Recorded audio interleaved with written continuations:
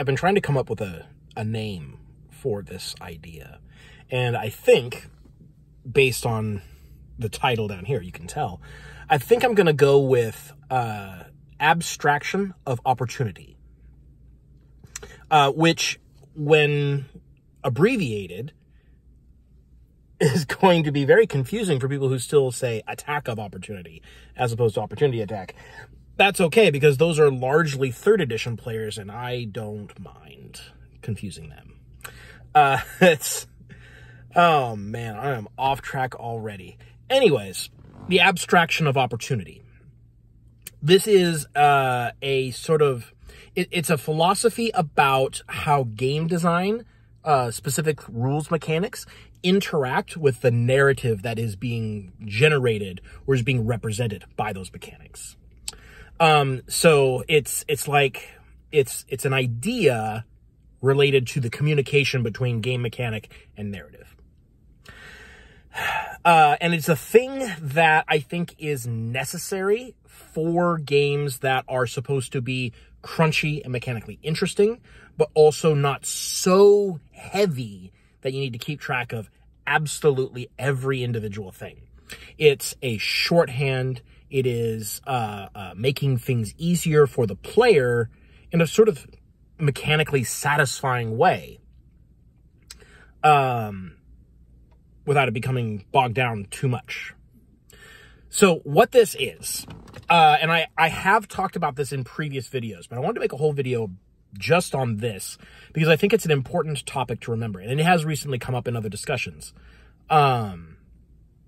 So when you have a limited use ability for something that is not a spell, so for example, the Barbarian Rage abilities, you have Action Surge, you have Key for the Monk, things like that. Limited use abilities that are not spells, or resource pools that are not spells. What happens is sometimes you run into this idea or this question of like, well, I did this, why can't I do it again?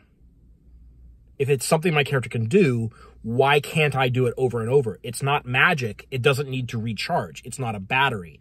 That's not how humans work. And certainly there are limits. Like you can go above your sustainable limit for brief duration, but often these kinds of abilities don't feel that way. You know, so like the Battle Master's special maneuvers, they can only be used a certain number of times before you have to rest to recharge them. And that doesn't feel intuitive as a non-magical thing, because that's not really how humans work. You can push yourself a lot. So if you're able to do something once, you can probably do it more than just a couple of times, even like as a normal human being. And so you think these, you know, fantasy adventurers, why can't they? So the abstraction of opportunity is a way to answer that question, but you have to go on a bit of a journey. So in actual combat, there are going to be, you have like your basic move set, which is your sort of reliable, I can always do this kind of move sets. You know, your basic defenses, your basic parries, your basic attacks, things like that. Then you also have more situational moves. You have like an attack that you can throw under certain circumstances, which you may or may not be able to engineer, but you can't, like, it's definitely not going to work on a normal opponent under normal baseline assumed conditions.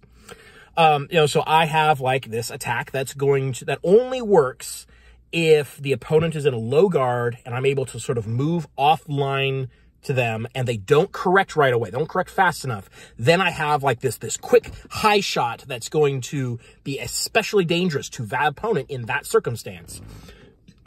But that setup doesn't happen very often. I can expect it to happen on average once a fight, you know, with multiple opponents. You know, I should be able to expect about one opportunity to do this thing. There's the word opportunity. That's part of our term, because we are abstracting how often that opportunity comes up. Now, you can certainly have abilities that say, oh, this only works on each opponent once, but then you have to track which opponents you've used it on. And in a lot of circumstances, you have about as many turns as there are enemies or fewer. which means that it has functionally become an at-will ability. I can use it once per enemy, but as long as an enemy dies about once per round, I can just move on and keep doing it every single turn. So that is mechanically dissatisfying for a number of reasons. You could say you can use it, once an enemy sees you use it, you can't use this again. But that is even more complicated to track. Can that guy see me? Can that guy see me? And you have to track it on multiple enemies. And it largely comes down to being the same thing as being able to just use it once per encounter. If you say that you can use it on or once an enemy sees you use this ability, they are immune to it because they know what you're going to do. You can't do it again.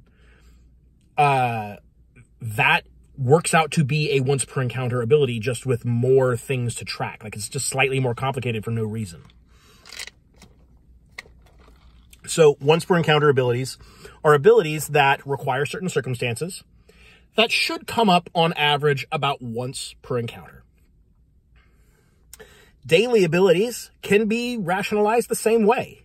They are more specific, more powerful, but more niche. Those circumstances, the circumstances that you need to use these abilities, should come up about once a day.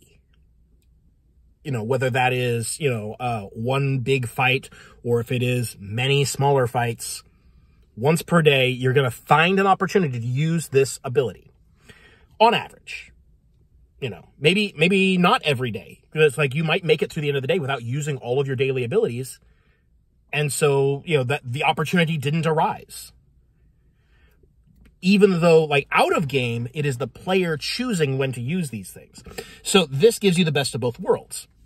It explains why these limited use abilities are, in fact, limited use, but it also maintains player agency. The player gets to decide when the circumstances are right to use these abilities. I find this as a fully satisfactory explanation for limited use abilities that aren't magical recharging abilities. But I understand that it is a level of abstraction further than what a lot of people are able to accept or maybe even understand. Because a lot of, I've tried to have this conversation with people on Reddit, and predictably, a lot of people just don't get it. They don't accept it. Which, sure, that's your game.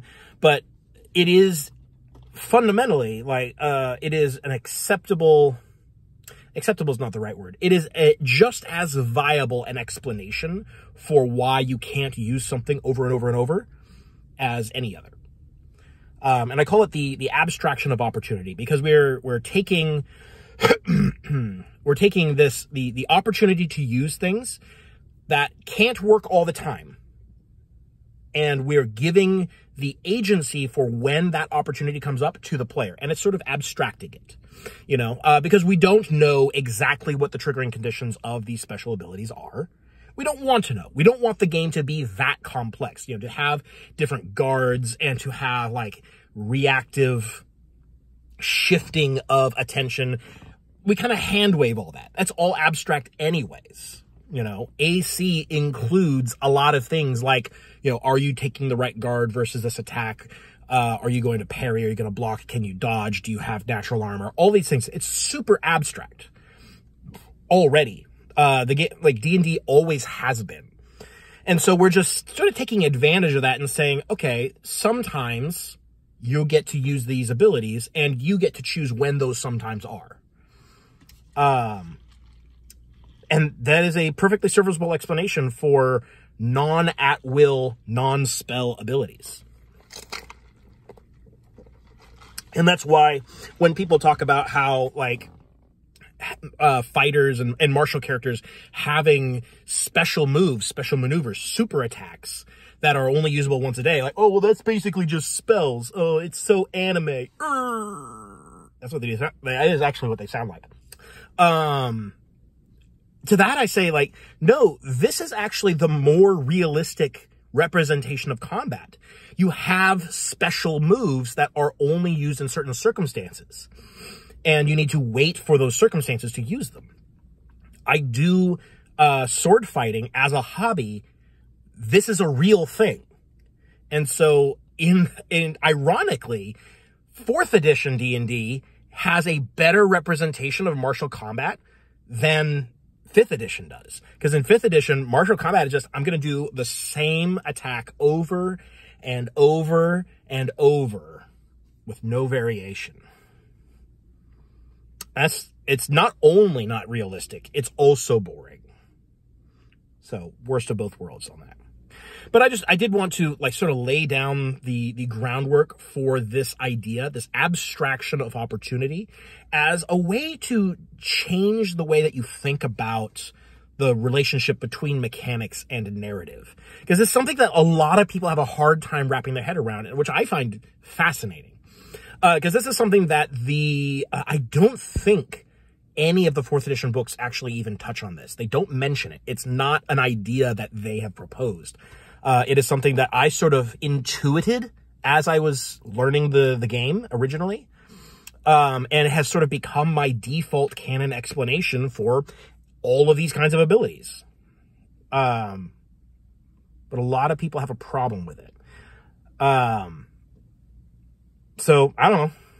That's...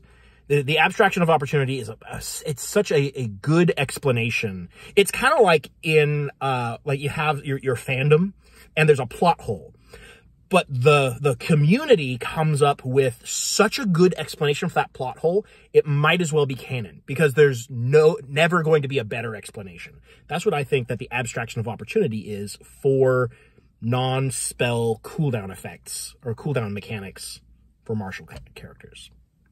That's how I feel about it. If you disagree, let me know in the comments or join my Discord server and we'll talk about it. Bye.